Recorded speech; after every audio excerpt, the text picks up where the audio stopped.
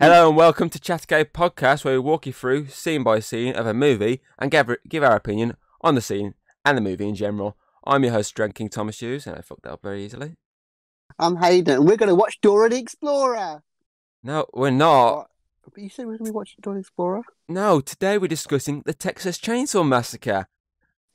Easy mistake to make. It is an easy mistake to make. It's very close. It is pretty much the first major remake of a slasher horror franchise, apart from Psycho a few years before, but no one talks about that because that film was shit. It was released back in 2003, and it kicked off a whole wave of horror remakes over the course of 17 years. There is a fucking lot, and there's still so much more to come, which gets me all excited. I'm not going to do a James and go, it gets me hard. Oh shit, I did it. Oh, God. You both disgust me. The movie was directed by Marcus Nispel, who directed Pathfinder, the 2009 reboot of Friday the 13th, and the 2011 reboot of Conan the Barbarian. The movie was made, as you know, Hayden, under the watchful eyes of Platinum Dunes, which is a production company created by none other than Michael fucking Bay. So expect a lot of over-sexualized women and... at least it's not much explosions. You know, yeah, not really. That's big for him. Come on, it's Michael Bay. That's really big for him. Usually, he's crack cocaine. He's pretty much explosions and Megan Fox. This has neither of them. So yeah, he's doing good for once. His company would then go on to remake a whole load of other classic horrors, as well as creating some originals like the Ouija franchise and the Purge franchise. Obviously, he did Transformers, Teenage Mutant Ninja Turtles, but we're talking horror here. No one gives a shit about them right now. Then again, the Teenage Mutant Ninja Turtles do look very horrifying. And as you said to me earlier, from the same universe as Transformers. Yeah, but we'll discuss Transformers and Friday the 13th's connections in that podcast. I mean, we're definitely not... Yes. Shit, we've spoiled it already. John fault, Tom. You shouldn't have told me. You know me. Yeah. Anyway, the movie stars Jessica Biel from The Illusionist, 2012's Total Recall reboot, The A-Team, Blade Trinity, and The Sinner. The movie also stars Jonathan Tucker from Westworld, great series, Hostage, Pulse, and Call of Duty World War II. That's for you, James. And James. We also have Erica Learson, I don't know how you pronounce that, who is in both The Blair Witch 2 and Wrong Turn 2. Alongside her, we have Mike Vogel from Poseidon, which is another fucking remake. Cloverfield, which you fucking hate. You fuck Cloverfield. Bates Motel. Under the Dome. And most recently, Fantasy Island, another remake. Oh, there's a lot of fucking remake actors and actresses around in these movies. Anyway, the last of the main five good guys is Eric Balfour from Haven, 24, Skyline, Dino Shark. Oh, I had to throw that in. Of course. Rise of the Gargoyles and Blackfoot Trail. Going up against these five, we have Andrew, here's another one for me to try and pronounce, Brynjarski, who played Zangief in the 90s Street Fighter movie. We also have the late great R.L. Ernie from Full Metal Jacket, Seven, Toy Story, and The Frighteners. Basically, anything that requires someone to play a sergeant or a drill sergeant with a very angry sounding voice, he was the man they called. Apart from Toy Story, he never really was shouting that. He was just, Toy Soldier Man. The movie focuses on a group of young adults who pick up a hitchhiker and end up getting into the backward part of Texas's dark, dark secrets, aka Leatherface. Technically, the group of kids who pick up a hitchhiker, who then goes on to they all go pick on another hitchhiker, technically speaking. But we'll get into that later. Oh, yeah, good point. Well, at least the first one worked out for him because, one of them gets to massively make out with the one. But, the second one, not so much. Not so much. You get an extra hole, but still. Oh, you had to go there. You had to go there. Wait until you see my comment on it, later on. Oh, I'm I'm looking forward to slash dreading that. Anyway, so we get straight into this film then. Yeah, let's go. So the movie opens with a voiceover narrated by John Larroquette, who actually narrated the original movie's voiceover at the start as well. He did both. They got him back. They had it, obviously his first ever role was the original one, was the narrator, and then they were like, "Okay, do you want to come back and narrate the remake?" And he's like, "Okay." So they actually got the original's voiceover to narrate again. And he's done loads of things since. He's been in loads of like movies and TV shows over the years. But anyway, so the intro takes us through basically a crime scene and talks about it in a whole. So it's the Hewitt residence where 5 people died. They obviously show different pieces of evidence, so like pieces of masks, body parts, and basically just go through the evidence. And we're watching this footage of this copper and obviously the cameraman going through with the caterpillar mustache. Yeah, going the through pedo stash. Going through basically this crime scene before we're told what the movie's called, the Texas Chainsaw Massacre, and then we obviously cut into the actual film. Yeah, to 1973. Yeah, August 18th to be exact. It should be a technical, you nerd. So obviously we open with the group swimming, having a bit of fun really quickly before we jump in the van, start blasting to Sweet Home Alabama. Obviously. Exactly. In this scene, we're obviously introduced to the main character, so we have Erin, not Aaron, as you kept calling her. I thought it was Aaron. I thought I was hearing, okay? No, I'm dumb. It's Erin, played by Jessica Biel. We have obviously Morgan, the curly-haired one, played by Jonathan Tucker. Disco Stew. Thing is, that's the whole joke. The original guy actually did look like Disco Stew. Because they sort of replicate the character. They do try and replicate the character slightly in this. Like, the ones in the van to look similar, apart from, none of them's in a wheelchair like the one in the original. But they try and replicate the looks slightly. And obviously, it was a Disco Stew looking motherfucker in the first one. So they obviously go Disco Stew again. Erin's Bay. Is it Kemper? Kemper, played by Eric Balfour. We obviously have Pepper, the first hitchhiker they pick up. Yes. The not snogging. Suicidal hitchhiker. She's played by Erica Lee Herson. We have obviously who she's smooching, Andy, played by Mike Vogel. Yes, who looks a lot like Owen Wilson, but like really, really like hobo-y. I thought you were going to say this about the busted nose. No, it's like really hobo-y. So obviously they explain they're heading to a music concert. Well, Andy and Pepper, as you say in the back of us, making out, going to town on each other, very extreme. It's exactly what you do when you meet someone new. Yep, Morgan's trying to put him off on STDs and that. Weird facts. He's the weird fat guy. Fuck, it's me, isn't it? It's you, yeah. I'm the weird fat guy. Yes, you are. You're both the weird fact guy and the weird fat guy. I don't know why I always want to say fact. Sometimes I say it too quick and it sounds like I'm saying fat. I swear to God, when we did the Pikachu podcast, I tried to say to Alex, you're the Pokemon fact guy, and I swear it sounded like fat guy. Oh my God. This is why he's beating you up the entire time. He's beating me up the entire time because I called him the Pokemon fat guy. Oh, I just thought he was just like pissed off at you for some like random reasons, like he snapped or something. No, it's because I said the word fat. Even though I said fact, I said it too quick. You're a horrible person. That's why I need to slow down my words sometimes. But yeah, I'm the weird fat guy. Anyway, so they're smoking a bit of a joint as well at the same time. As usual. Passed it to Kemper in front. He had a little smoke. Eventually, they pass it to Erin. He just tosses it out the window and goes, "Oops." Oopsie. And then Morgan's like, it doesn't matter. It's not like we've got 2 pounds of it back here. And she's like, what? He's like, I mean nothing. We're not in a drug cartel. Shush. Because, they basically went to Mexico just to get 2 pounds worth of pot. Basically, yeah. Pretty much.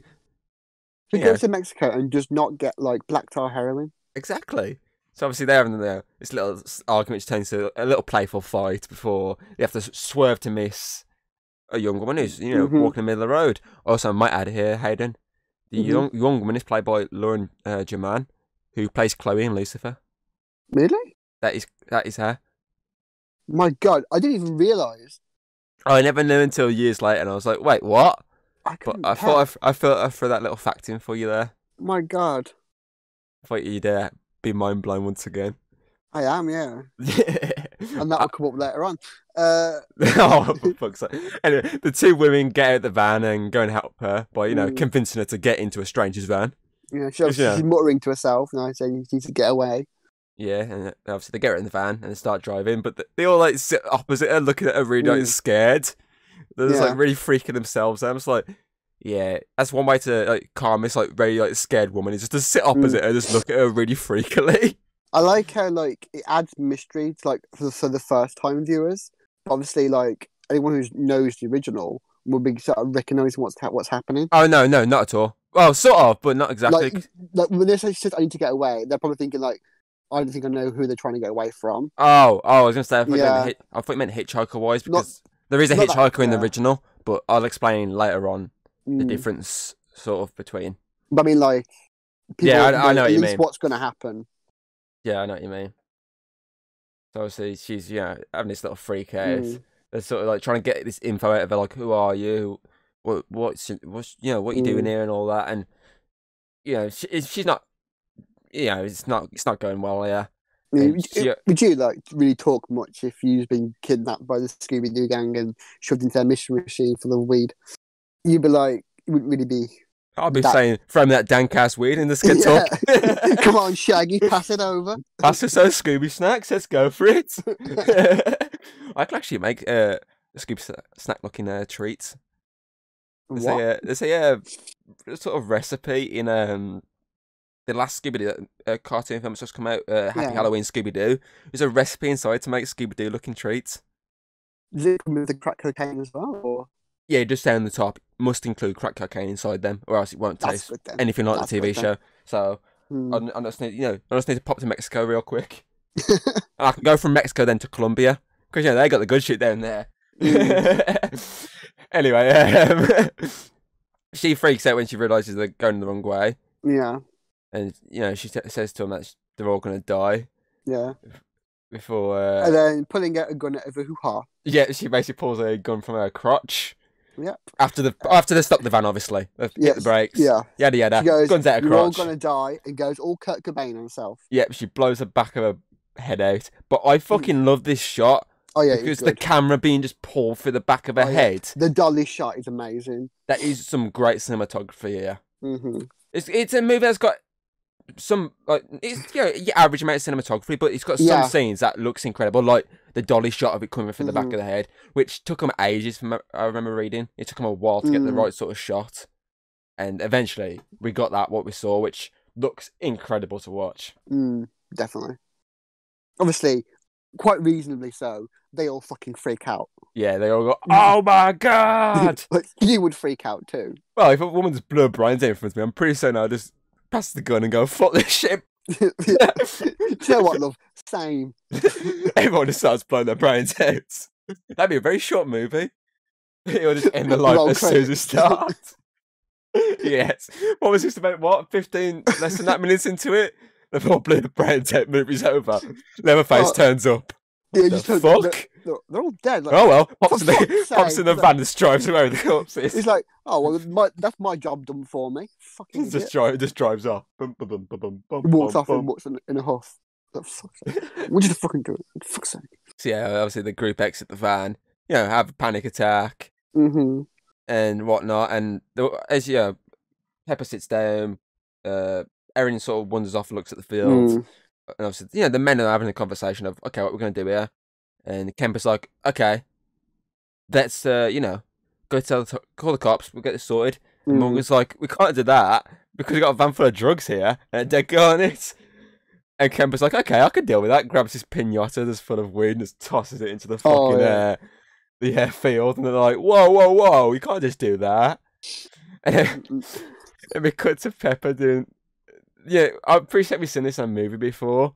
Actually, when we've reviewed, where she makes a joke saying, "I'm not getting back in that van." Straight back in that van she goes. What film was that? I swear we did that. There's another film I did that. What was it? Was it another horror film we've done? I don't think so. Or was it Other Guys? Maybe. It might have been. I'm thinking it's either Step Brothers or Other Guys. I just think they're like, oh, we're not going to do that. I'm not doing that at all. And then it cuts to him actually doing that. I think it might have been. It was one of those two, actually. Probably. But yeah, she has a few of these sort of moments in this film. There's another one in a bit she does, which I do find humorous. Yeah. So see, they head to the petrol station. They jump in the van, head into the gas station.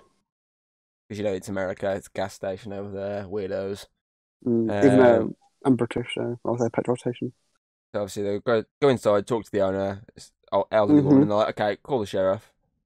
And she's like, oh, okay, I'll call the sheriff. It costs you like 10 cents or something like that, she says to him.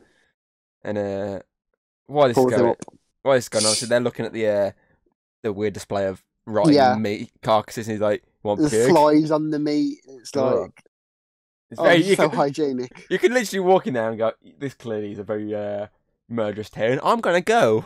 Yeah, literally, like if you see someone who's selling rotting meat, you might think they're going to be a little bit unhinged.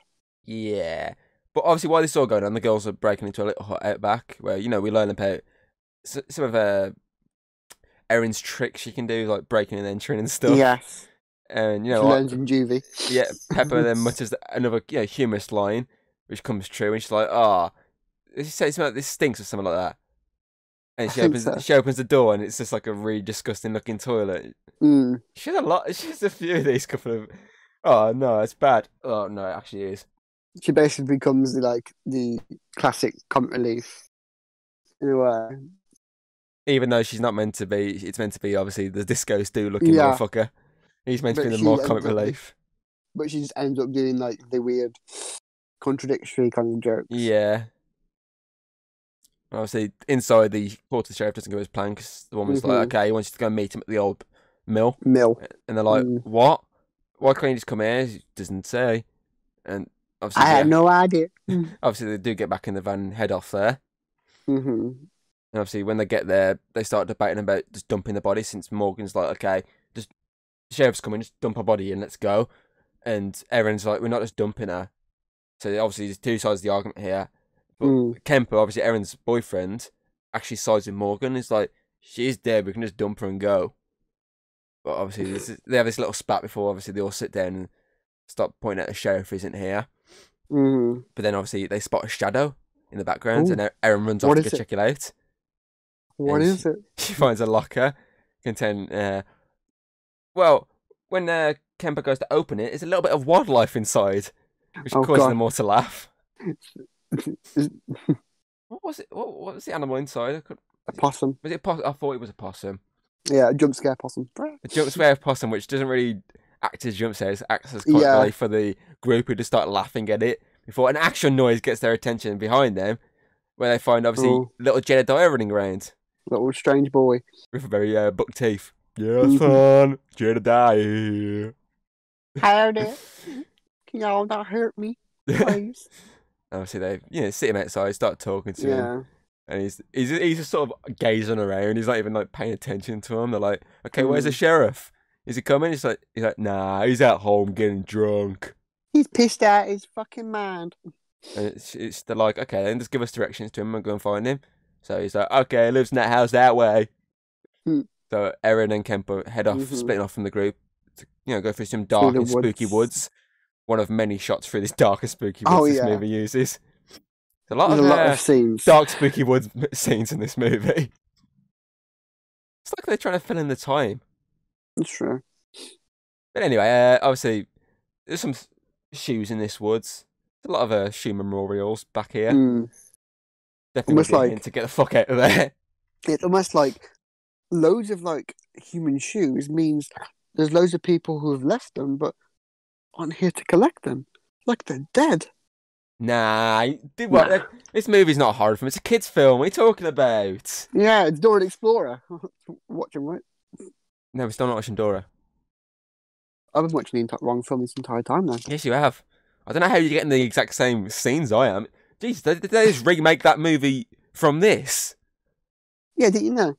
Oh, I did not know that. Thanks for letting me know. That's my mind blown now. They just replaced the leatherface guy with Swiper. No, it's the big fucking Boba Fett guy. Yeah. You know what I'm on about, don't you? Yeah. Swiper's the sheriff. Yeah, he's Swiper doesn't actually torment them or anything like that. He just steals the stuff and runs away. So anyway, while they're heading off to this place, Andy has to drag Jed out the van since he's, poking the dead body. Because, You would do. Yes, exactly. You see a dead body, you gotta give it a good poke. He's dead. We then cut back to the other two who finally arrive at the house, where they meet the owner, who isn't the sheriff, but an old guy in a wheelchair. With no legs. Which I will add, in the prequel, you find out why he's got no legs. They do actually explain a lot of this family's origins in the prequel. Makes sense. It is a prequel. Which I do want to cover at some point, but we'll get back to that later on. So obviously they meet the owner. He's like, "Oh, come inside. Call the sheriff for you. You can speak to him." She's like, "Oh, okay." She heads in. He stops Kempo. He's like, "Oh no, you have to wait outside. It's only those allowed in." No boys allowed, please. Obviously, he dials the sheriff for her. Well, at the same time, the sheriff actually arrives at the van. That's true. Convenient, isn't it? Obviously, this is Sheriff Hoyt, who's played by Lee Ermey. And he points out the obvious about, obviously, he looks like, I'm going to guess you got a dead body in there. No shit, Sherlock. But obviously, then we cut back to Erin, who's just got off the phone with the sheriff, and she's like, "Oh, 30 minutes, okay, it's great." Kind of weird. Oh well, this is nothing, it's probably nothing. So, she goes to leave, but the old guy calls for some assistance, so she heads off into the bathroom to help him off the floor. Well, he grabs his arse. He grabs his arse. Yes, he does. He gets a little quick honky, and as usual. Kemper eventually heads on him. He's like, "Okay, where is she?" Starts, nosing around, but we obviously cut back to the van again, and the sheriff having a little look at this body. Isn't it at this point he makes a joke about, did you guys have a bit of fun with the body? Yeah. Is it this point he makes that joke? He does have that weird, moment with the body where he starts, touching it all sexually, but that's later on. Yeah, when he, again, you'll find out a lot more about him as well in the prequel, which I don't want to explain here because obviously we're not spoiling that movie, we're spoiling this movie. But I'll explain some stuff to you later on if you want to hear it. Anyway, obviously he takes the gun from the body, puts it in his little holster on his leg, his little baby holster, and we, once again cut back to Erin, who is trying to help this pair off the ground. Yeah. While Kemper on the other hand runs into a pig, who's having a little run around. Don't know why it's a pig running around randomly. Yeah, it's like chickens and everything. This fucking house. During his search, he finds a TV on. Playing cartoon. He tries to open the door, but he knocks some charm, bells off the door, doesn't he? Goes to pick it up. She's a gentleman, and then he gets cracked in the back of the head with a fucking hammer. Fucking leatherface is right behind him. Yeah, he's obviously portrayed by Andrew Briansky in this scene, and the entire movie and the prequel. He plays him in both, but he cracks him over the back of the head, which again is a callback to the original because the first death in the original is a hammer death to the back of the head. So they literally did remake the same scene, but with a different actor. So he obviously sprays blood on the TV. Starts dragging him away. While the cartoon's still playing away. I did like that when it's on the cartoon. You hear the bang, bang, bang, and then he gets smashed over the back. I did like that. It was quite funny. It's a bit annoying though how he technically kills him off screen. He's still kind of alive when he's dragging him down. I think he's pretty much dead from brain damage though at this point. Oh, and the last we see him obviously is later on. Yeah, we'll get to that later on. But obviously he drags him into his little basement door place and slams the door in the classic chainsaw way because that scene is done in pretty much every fucking movie. It's like the most iconic scene, apart from the butt shot you keep seeing later on. And the camera's panning down and she's walking. That's basically one or two of the most iconic scenes from the original that they just remake in pretty much every fucking movie they ever do. Because why not? If it's not broken, why, fix it? Even if it's used in some shit versions of the movie. Anyway, so, we cut again back to the crime scene. And, these goddamn cuts. What is this, Conskell Island or something? And obviously at the van, the sheriff has Andy help him wrap up the body with some cling film. Because, I tell you, wrap bodies, but then again, it is like what did I say, the 70s, 80s, did I say earlier? So, not that kind of a cool stuff to wrap bodies up back then. So, get a bit of cling film over the body. There you go. And we, cut back to Erin again, who, is still looking for Kemper, but the old man's like, oh, he's not in the house. Go on, get out of here. And she does, with a leatherface looking through the blinds at her. He's like, nom, nom, nom, nom, nom, nom. He basically does a peeping Tom. Do you know why it's called that, Tom? Is it because I peep a lot of people? Yeah, because you've got to stop watching me getting changed, you fucking pervert. Look, it's 5 times, okay? 5 times too many. Anyway, I appreciate we cut back again to something. Yes. Cut back to the van again. I've used the word cut a lot. I'm gonna have like a montage of me just saying cut. God. It's literally Kong Skull Island all over again. It literally is. Kong was good. Yeah, Kong is better than this, but it's still not a bad movie. But anyway, so I lost my train of thought. The cop car's left now, hasn't it? After they put the body in the trunk of the car, or boot, as we're British. Yeah, it's gonna be all British. Car obviously drives away. So, Hayden, can you guess what comes next? Cut. Another cut to Erin walking. This time through the forest, because we really need to see her walk through the forest again. It's to show that we know that she's leaving the house and in the forest. Then we cut to Leatherface, who's up to something in his basement, involving some needles. He's making a mask, which is totally not a face. It's totally not a real human face. It's a mask. Obviously. But, so eventually Erin returns and tells them the sheriff's, oh, he's en route. But they're like, he just left with the body, so he's not en route. She's like, doesn't even question this. Oh, that makes sense. Okay. It's not like he told me 30 minutes. Is Kemper here? No? Oh well. I thought it was with you. And then the horn honks. Because, that horn was honking earlier. So they head off to find what it is. They find a stick attached to the horn honking it. Because, as I said, that was definitely there earlier. But, they're idiots. Who cares? So they find some teeth. Or as Pepper likes to say, he's at someone's fucking teeth. Yeah. There's loads of abandoned cars. Yeah, Morgan finds a hole in the back of one of these cars and, plays a little prank on them, puts his hand in and pretends it's, his hand's getting dragged in. He's like, ah.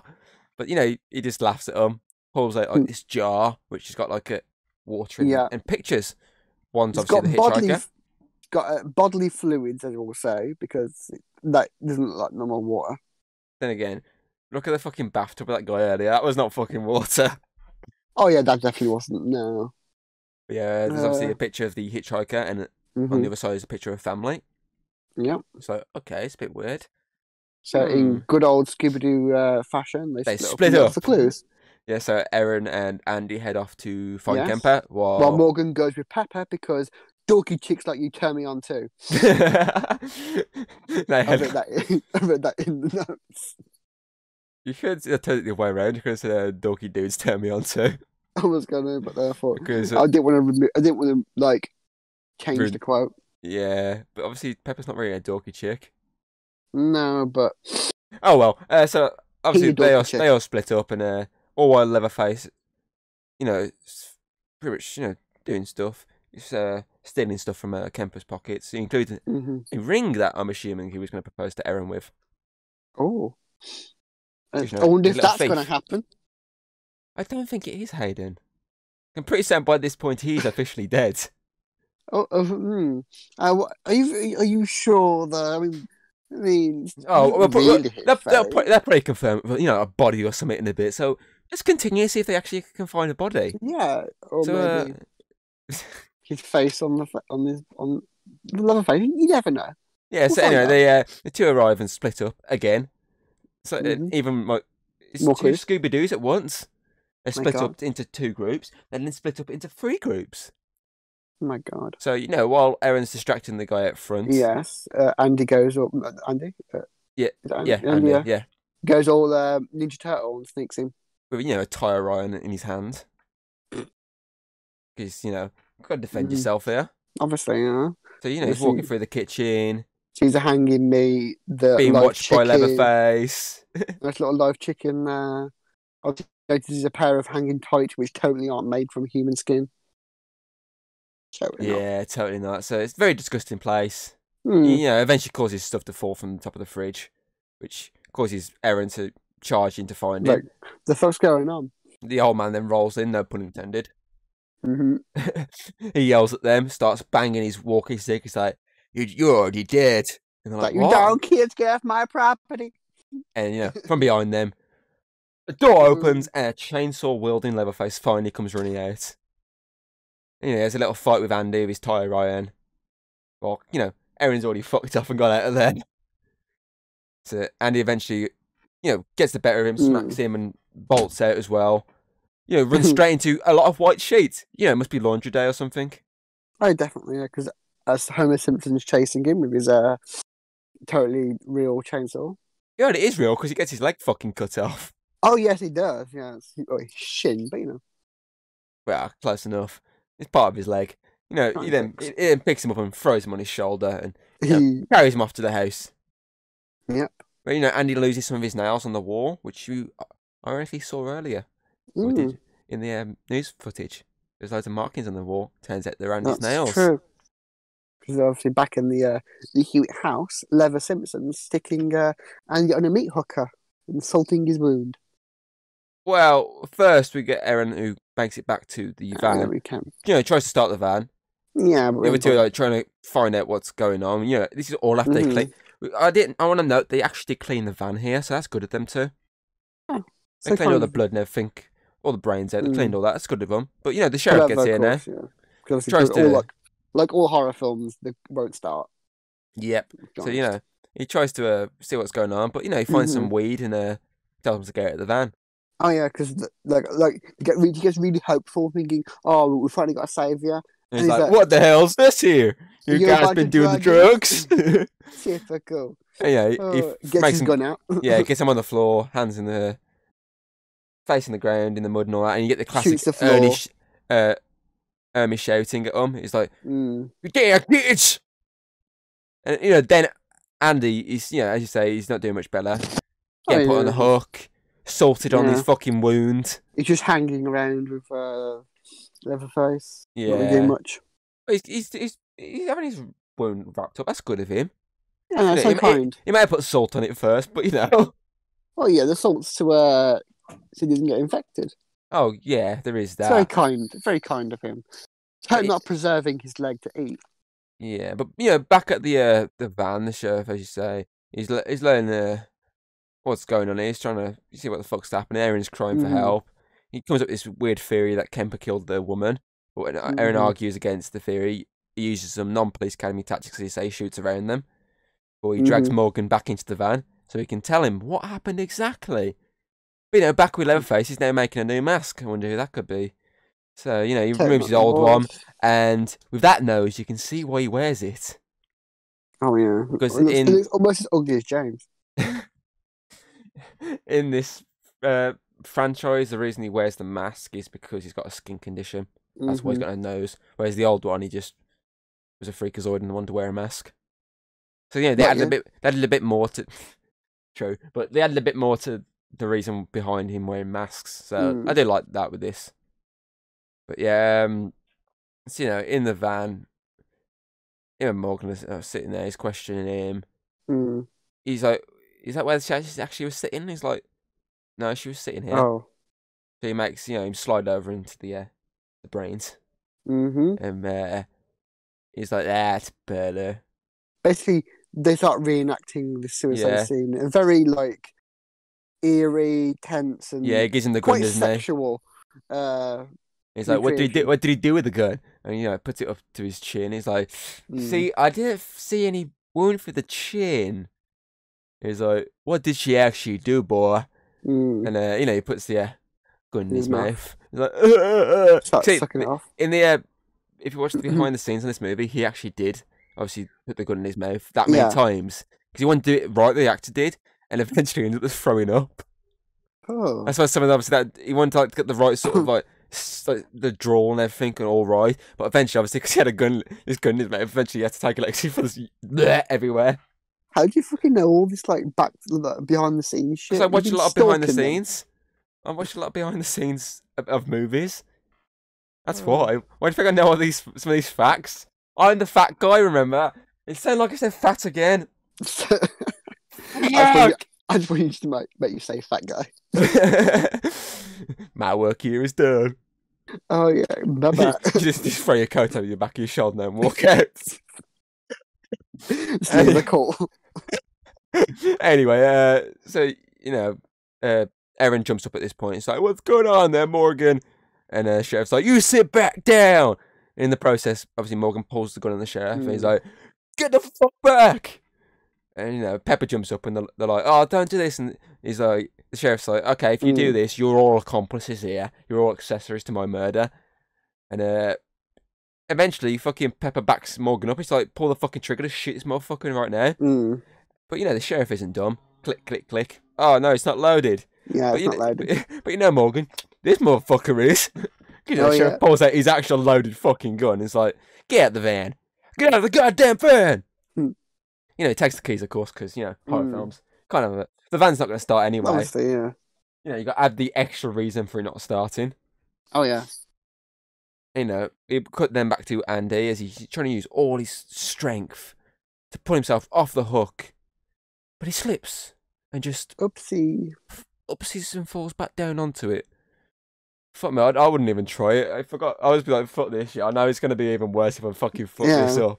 I might as well just dangle here a bit longer. Bit dangling. Oh, there's a piano below me. I'll play the piano. Ding, ding, ding. I'm playing chopsticks with chopsticks. Ding, ding, ding, ding. Play Megalovania on that.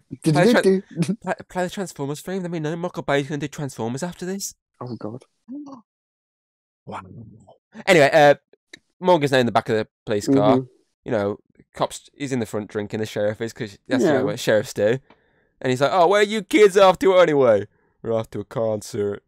And he tells them the band. I just can't remember the band off the top of my head. Was it beginning of an S, I think? I have no idea. I don't know. I've never heard of him before this film, so I won't try and figure out what he was. And, the sheriff's like, "Oh, we got something in common. I love that band." He's like, "You want the tickets then?" He's like, "Whoa, whoa, whoa. Was that blackmail?" "Are you bribing an officer of the law?" He just turns around them in the bottle and smashes him in the face. Starts bleeding from his mouth, teeth falling out. He's like, "Well, looks like I got another thing in common." Pulls out his two front teeth. Got the same teeth. This is America. I love that joke though. He's like, he sort of built up why he said, "Oh, we got something in common with the music." It's because he's got something else in common. He's got no fucking teeth as well. He then radios someone. He's like, "Oh, go deal with those girls and ask them ready for you." And Morgan's in the back like shocked. He's like, "What?" Obviously, he can't speak properly because he's got no. He's just been injured, so he's just muttering. He's like, "Love you, Adrian." Here you go. Obviously, the girls in the smart thing here, which is unusual for a horror film. No one's ever usually does anything smart. Which, they're actually trying to hotwire this car. So it's, again, Erin's got this juvie thing behind her. Yeah. Just now, hotwire. Eventually, we then cut back to the sheriff again, who makes it back home. Yes. Drags Morgan out of the car. Bit of police brutality there. Yeah, obviously. Outside the murder house. Starts, kicking Morgan in the ground. It's like, "You shouldn't have messed with that girl." So, this bad stuff happening. We finally get something good as the girls manage to get this van started. And they try and take off, but no good shit ever happens in horror movies. Not, no, the tire just comes straight off and brings him to a screeching halt. And do you know what, to make matters worse, Hayden? Yeah? Leatherface starts chainsawing the van. He cuts the van. He goes, he starts chainsawing different parts. It ends up getting on the roof, chainsawing through. Ends up cutting Pepper's coat, which causes obviously all the insides of the coat. Just to fly around this van a little bit. Erin then gets grabbed because she slightly moves. His hand comes down and tries to grab her, which causes Pepper just to go. There's a lot of fucking similar names in this film. Pepper just to go, I'm out of here. She runs off. She uses the barrels to try and slow her down, but Leatherface jumps down. Doesn't work. No. Slashes her. Yep. And cuts her to the point where she's dead because her coat starts fluffing around. Oh yeah. And with this snow, Leatherface looks up to reveal his new mask, which is actually made of Kemper's face. Oh no, he's dead. He would have funked it. It's that weird look on the face, though. Is the death gaze of that mask. He's like, hey. Hey, we can still be together if you want. He's like, hey, we should kiss. It would have been even worse if he just pulled out the ring, popped it open, and was like, "You want to still marry me? Will you marry me?" Obviously, Pepper, freaks out. Fucking Aaron freaks out. Pepper's dead. Aaron freaks out, bolts for the back window. Fuck this shit.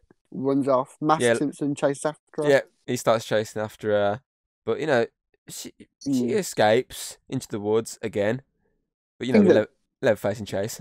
Like, even like for someone who's like never seen this film, even like I knew that these like chainsaw films, he chases with the chainsaw. Like, this is like a scene that quite used a lot. What, running through woods? Like the bit where like he's like when the chasing like the victim with a chainsaw, running around with it. Like that's sort of like that's all I really knew about Texas Chainsaw Massacre was this guy running around chasing after people with a chainsaw. That's all I ever knew. That just pretty much covers the entire film, though, to be fair. Yeah. That's his go-to method, which is why he's probably like one of the weaker sort of slasher villains, for the fact that it's just the same sort of methods. Which is probably why I like someone like Jason, who's a bit more inventive with his kills, or Freddy, who just kills them in their dreams, which is a bit different. Yeah. But, I mean, this is similar to someone like I don't know, Ghostface. They pretty much use the same sort of methods of killing. Or Kevin from Home Alone, who just does traps. Yeah, or Kevin, or should we say Jigsaw? Yeah, same people. He's Jigsaw. It's obvious. It's a prequel, obviously. Exactly. It's when he's a kid. This is why he went crazy. His mum left him home alone. He got angry and murdered them all. And there's a parallel universe where instead of that, he grew up to be a normal person and he gets really high, and then he's like, "Hi, Home Alone." Obviously, but back to this film. Back to the movie. We haven't said that today, but we'll get back to it now. She managed to get away from Leatherface, of course, and managed to get to a caravan in the middle of the woods, because that's obviously a safe place to fucking go. Yeah, a stationary small building. It's not as if every person you've met in this movie so far is either being a psycho killer or a psycho killer's victims. Because, safest place for you to go is into a caravan where you meet two women and a child who drug you. Yes, like, obviously, this thin woman and her mother, they're all sitting there, they let her in. Everyone's trying to, like, say what's happening. But they're all like, nah, he's fine. He's a sweet boy, he is. Homer's a sweet boy. Like, what? She gets really confused, because obviously these two are in on it, it's obvious. Yeah, obviously, he knows not to mess around these parts. The thin woman, Henrietta, she doesn't listen to the consent videos from the school we watched, and forces Erin to drink tea. Yep. And it's what's in the tea, Hayden? Some sweet drugs. Because does this tea taste like rehypnol to you? Erin ends up strolling into the room and she hears the phone going off. She's like, "You said there was no phone in here." Obviously, like she hears a baby as well, though, because there's a baby that the Henrietta's like gone to tend to, but obviously, when she notices that there's baby pictures around with that baby with another family, obviously, Erin realizes they kidnapped that's the kid. Not your baby. And you got that woman there going, "Oh my." It's like her only lines is pretty much, "Oh my," or just to fall asleep in that chair going, "Oh." Speaking of falling asleep, Erin does. Yeah, she collapses, and then she wakes up to the sheriff, pouring fucking booze all over her face. Well, I hope it's beer. Yeah, hopefully. You got the old woman. Family. You got the old woman there. Is like, "You leave her alone. Give her some space," because the old woman's also been on this. Yes, we basically see that every single person they've met, except for the hitchhiker, is a member of his family. Which is funny because in the original, the hitchhiker's a member of the family. The hitchhiker's the bad guy, which is funny. I'll explain some more later when we get into it. I'll mention a lot in my overalls. I'll get to it then. But obviously, just outside this room, we got Leatherface there, so they're having a little panic attack on the floor. Yeah. Obviously, you got little Jed outside banging and going, "Grandma, let me in!" Obviously, you got the guy in the wheelchair, as you say, is also in there. Mm-hmm. Obviously, we knew he was in on this for the fact that he had Obviously, Leatherface in his fucking basement. I mean, Obviously, Erin then says like, "What's wrong with this fucking family?" And they're like, "Oh, well, you find there now. Leatherface's true name is Thomas Brown Hewitt." As the is old it woman, you? obviously, I knew you were going to make that reference. As the old woman obviously shouts, "Thomas Brown Hewitt, you get in here!" And obviously he comes walking in. Well, grabs Erin, tosses her down into the slightly flooded basement, so you know we can have Jeff For no Bill reason. in a wet t-shirt. Obviously, yeah. Just that's literally because if you've got a female lead, you're gonna have her be wet. And you can see tits through the shirt because I wonder who made this film, Tom. I don't know. It's definitely not Michael Bay, who for some reason No. walked out of the Friday the 13th movie because of nudity. But you know, But he's completely fine with doing this. we'll get back. We'll get past this. He So just anyway, Megan Fox all fucking done. until she calls him in that scene, got fired. But anyway, she finds Andy strung up playing the piano. He's new Jesus. Yeah, he's playing the piano though. We got to say that. He's playing like Beethoven's, like one of his classic songs. Yeah. I don't know much Beethoven music, but you know, yeah, he's going ding ding. He does a ding. bit of Crazy Frog. Yeah, obviously he just starts playing Crazy Frog randomly. As usual. And she tries to help him off, but there's no way he's getting off. And he's just like, I'm done. Grab that knife and kill me.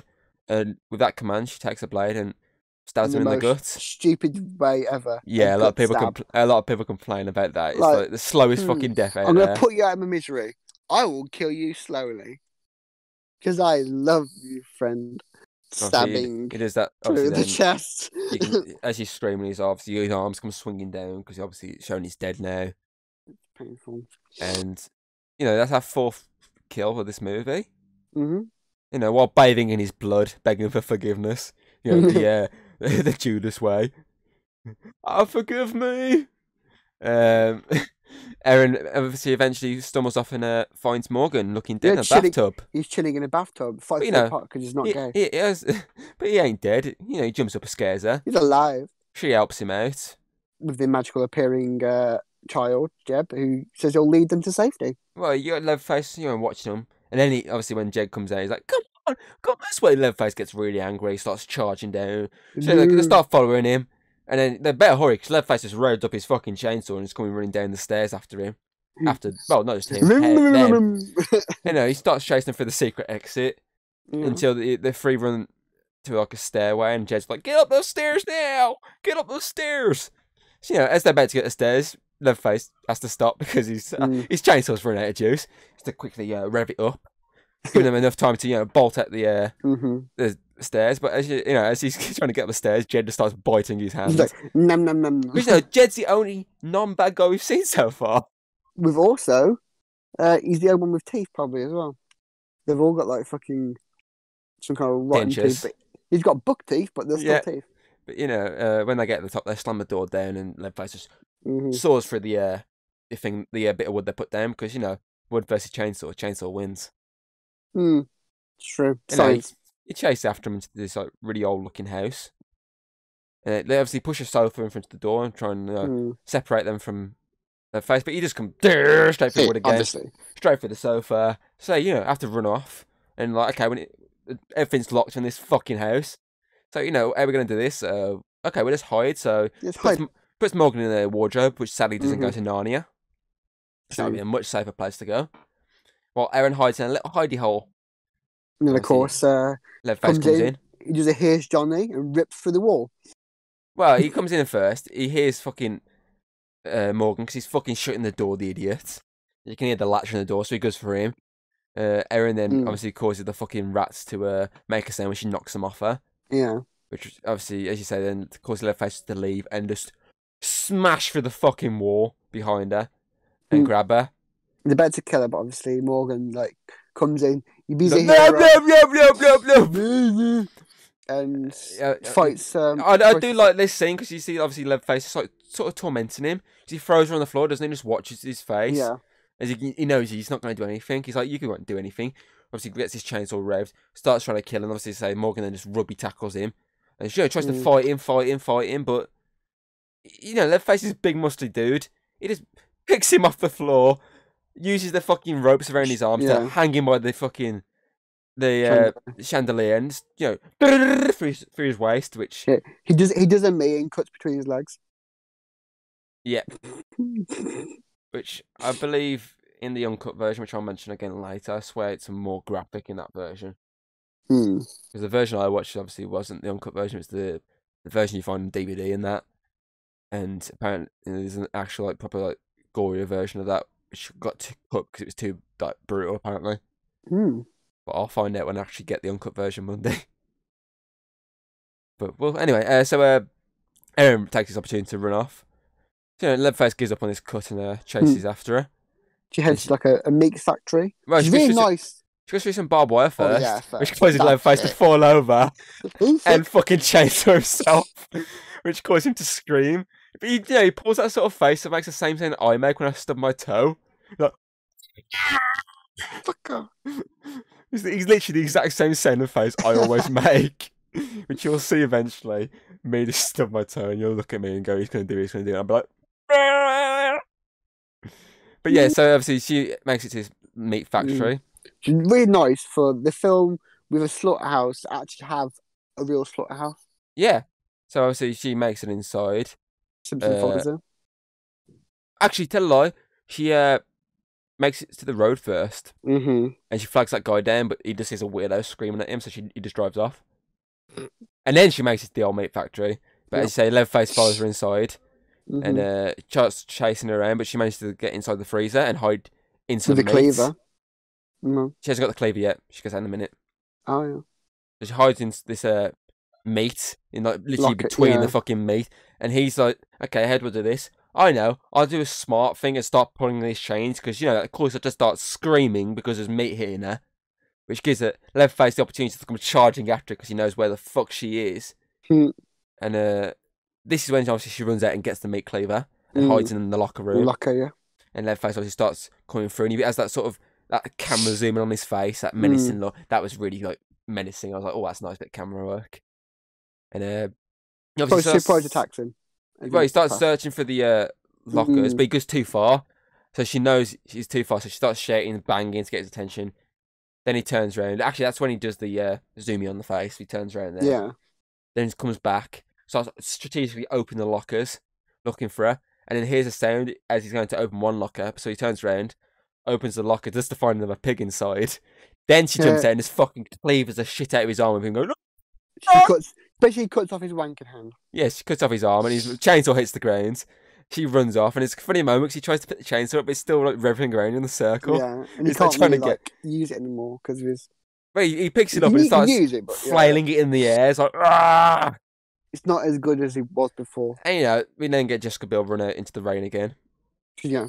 Gotta get that wet t-shirt in there. And she managed to pretty much run off into the road, and she flags down a trucker. With the power of boobs. She acts like she has no life. This scene seems kind of familiar to me. I don't know. But he gets her into the truck, tries to get info from her. For once, this guy isn't a serial killing cannibal. This is really looking familiar. Why is it looking so familiar? Anyway, she starts to panic when she sees the sign and she knows they're going the wrong way. She calls the trucker to stop. But luckily, she has no gun. It's almost like this film has just gone full circle. It pretty much has becoming the crazy hitchhiker. But she's not as crazy because obviously he sees the sheriff's car, gets set to head off to get their attention. Obviously she runs off, and she starts watching for the window. Yeah, he gets the attention of the bad guys. Like, I got this woman here, come on! And they all come out. And they're like, okay, get my coat, Henrietta. Get the coat. Erin uses this opportunity to go in, kidnap the baby again. Yeah, grab the baby. She's saving the baby. Henrietta runs in and it's like, Scott! Fucking baby, the sheriff obviously slowly approaches the truck, which you believe Erin's in, and she's hot wiring this engine. Because she's hot wiring the vehicle. I do love this sequence. It's really well done. As soon as he opens it, you see she's not in there. He opens it. It's like, what the fuck? She's hot wiring his fucking car. Yeah, she runs him over. Not just once though. She fucking runs him over multiple times. Yeah, 3 times. You gotta make sure he's not giving us our 6th and final kill, or is it? Ooh, you You know, trying to say there's 2 more kills? she then drives away. You know, with the obviously stolen baby back at her side. She, comforting the kid. She's like, "Ah," but then Don't Leatherface worry. appears. You try to cut the thing, but he Yeah, tries kind to of change the car, fails. misses, and obviously just stares at the Yeah, car with that evil look on his face again. and recreates the scene from the original one. No, the original one, he starts wailing the chainsaw around with both You know what I mean? hands. Like in that, but he still uses one hand. I know that at least. But obviously, he doesn't like, scream as much as in the original. And on top of that, we don't have the woman in the back of a truck just like laughing like creepily. Because in the original one, she's in the back just laughing at the fact she's won. Whereas this one, we just get Erin just looking at the baby. It's like, we out of here, baby. I got a baby now. You know, we then return to the footage from the start of the movie and continue from where we left off as the 2 cops enter the furnace. Well, I believe one's fine. I believe one might be a cop. They said investigative reporters, but obviously one's a cop, so it's either a cop or just a normal cameraman. But either way, they both head in, and you know they killed Boy Leatherface clearly as he just jumps out at them, as we get the still of his face, and you know the narrator officially dubs him. Obviously, it's Thomas Hewitt to like just everyone else that's not people watching the movies in like it's the normal people, and then he obviously officially says Leatherface, so we actually get his name here, which is nice. And obviously he states the case is still actually open to this day. But you know that isn't actually going to matter as they did a direct sequel to, well they did a prequel which continues this timeline beforehand, so it doesn't count. They then did a direct sequel to the original, which doesn't count. They then did a prequel to the original, which doesn't count as this timeline, and then they're doing another direct sequel to the original, which they're making now. But either way, convoluted. Yeah, either way, they've got away now. That's it. The movie's over. We've got a survivor. So, time for some overalls here. Yeah, it's just time. It's okay. So, for me, this is probably one of the better horror remakes you'll find out there. So a lot of them are quite shit. Some of them are actually interesting and a nice different take on the original, which is pretty much why I've chose the ones I've chose this year, because they're nice new takes on the original, even if they do take some ideas from the original like this. It obviously took a bit from the original, but not fully. So I think the characters are actually good in this film. So a lot of times when you're watching horror films, a lot of the characters are really shit. And you're like, I don't really like these characters. But I mean, they've got their own perks that, make you love and hate them. I also think the villains are really good. They aren't as crazy as the original movie or other all the other movies in this franchise. It's usually the really nut jobs. Oh, crazy, blah, blah, blah, blah, blah. But these are actually quite normal people at times, which I think makes them more scarier. As they can switch. Yeah, as they literally just look like normal people, but they're not. They're actually just in the back of their minds. There's psychopath murderers who hide this big motherfucker in here. Just like Wednesday said.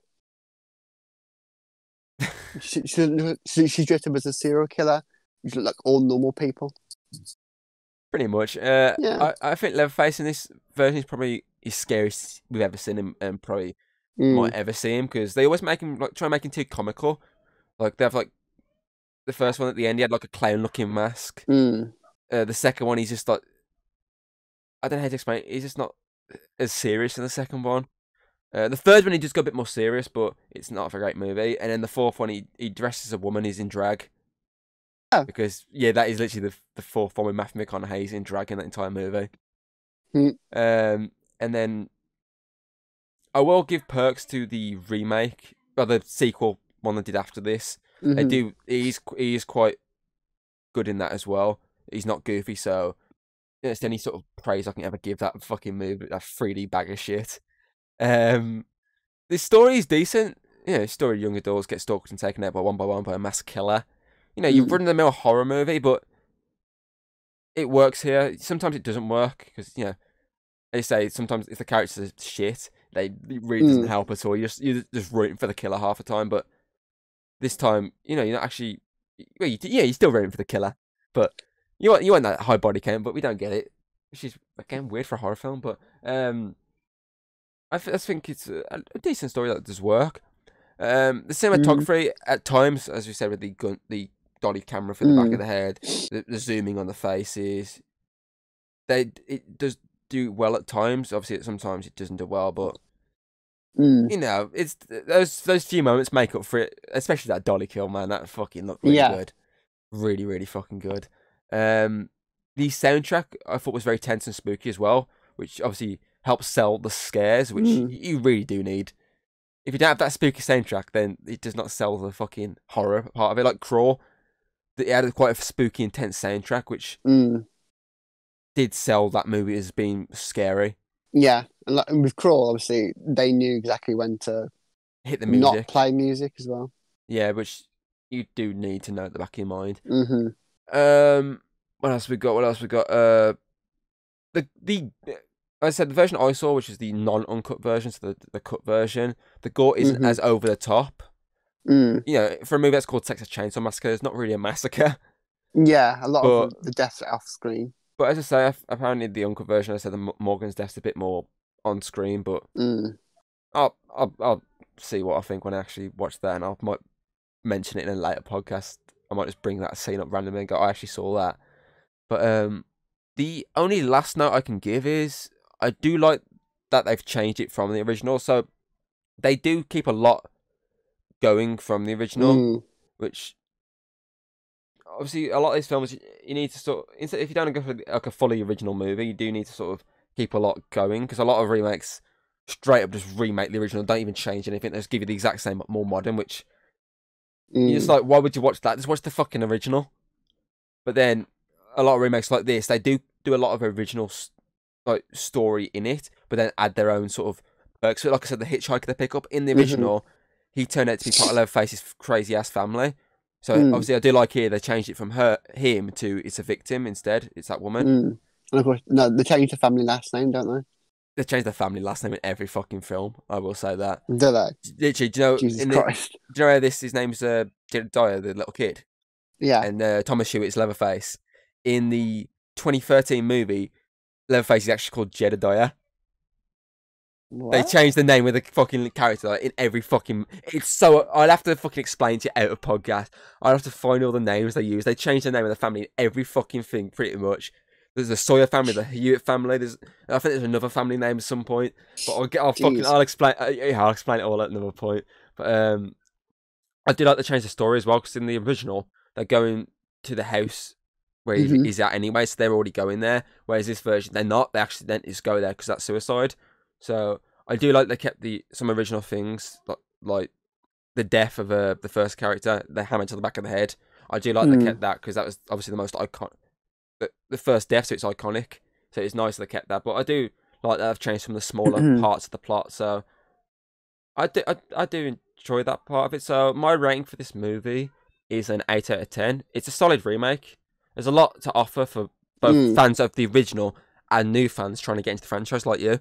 You're a new fan who's never seen any Texas Chainsaw. You're just coming into this. I've given you the remake to watch, and you've watched it. So yeah, 8 out of 10. I think that's fair enough. Okay, well, my overall, I say it's an okay film. It's got some great shots, like you mentioned, the dolly shot. But as you'll see, a trait with me in most horror films is that I find horror films kind of dull. I don't really get much excitement out of them.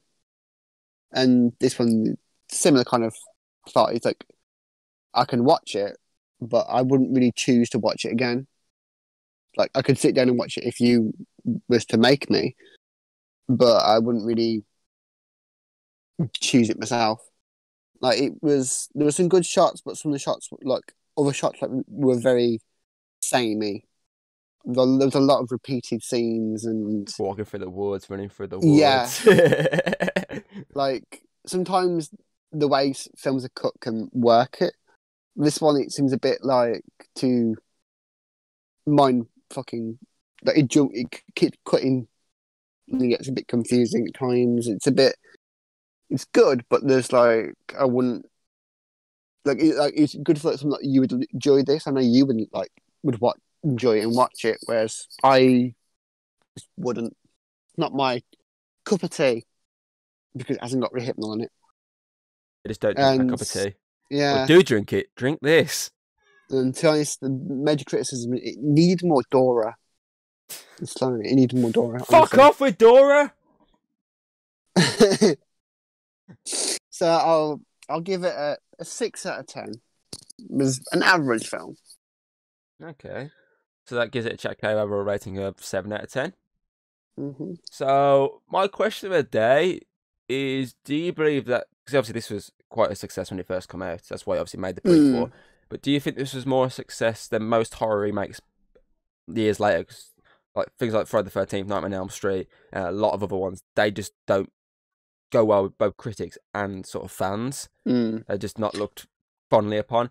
Do you think that this being the first major horror apart from the Psycho, but we won't talk about that because that film was shit? Do you think it's because there's no like, horror fatigue in place yet for the genre because obviously it was years before anything, or do you believe it was just down to the fact that the franchise quality had just been going down since the first one and eventually hit rock bottom with the fourth movie? So when people saw this, they didn't have much of like a comparison of like good quality to think of. So they just looks at this and looks at the fourth and go, okay, this is better than the fourth easily. So This is what usually happens with films. Is like if it starts to get like worn down, the studio will be like, okay, we'll reboot, we'll reboot it, and it'll be completely fine. I mean, so that usually what happens a lot, and what it does is it affects like the fans because they'll change stuff, and there'll be the hardcore fans who get really annoyed at the changes, and a lot of times they reboot it just from like a money grab. So you will find that a lot of there's not that much effort put into it. So that's why you probably see a lot of reboots aren't that great. They'll probably just be quite hastily made or just done for more to get more money, really, than to actually make something good. That's probably why a lot of reboots seem quite soulless. And I mean, it depends on how you see it. Like some people might probably think that this was probably more of a successful one because they're not so used to it yet. Like back then, it wasn't yeah, that the only one prevalent before of a this was thing. Psycho. So this was more of like a unique concept of a reboot for a horror film, and then it eventually becomes so overused that everyone's getting pissed off at reboots. Like everyone's getting so pissed off with the live action Disney films because everyone's like, well, this will reboot every single film to making new films, and you know what people are like. Fans and audiences get a bit peed off when things change. So pretty much Yeah, both parts of that question could work yeah, to why it was successful. yeah, because like back then it wasn't as prevalent, and the idea of it at least tried to put a spin on it that would work for both fans and like fans of the thing and new people, so that it still didn't seem as soulless Like the fourth film. back then. Yeah. Because that was shit. Even though it had Matthew McConaughey and it was shit. So, didn't they like bring the same sort of people from the original for some of the things? Or for this one. Because I remember correctly hearing that like the cinematography person from the original I think did they this had as well. some people involved from the original, but not like a Yeah. massive amount. I know cast wise, the one they did after this, well, the one they did after the prequel to the reboot, when they did the sequel to the original, they actually got cast members from like some of the older movies to return in like small cameos in like the opening sequences to explain But what I mean, happened after. like the actual like set people, not like cast or anything, but like actual like cinematographer people and all that. I think they may have. I'm not. I wouldn't quote me on that one. Let's have a look, shall we? So the screenplay was by Scott Koza, who,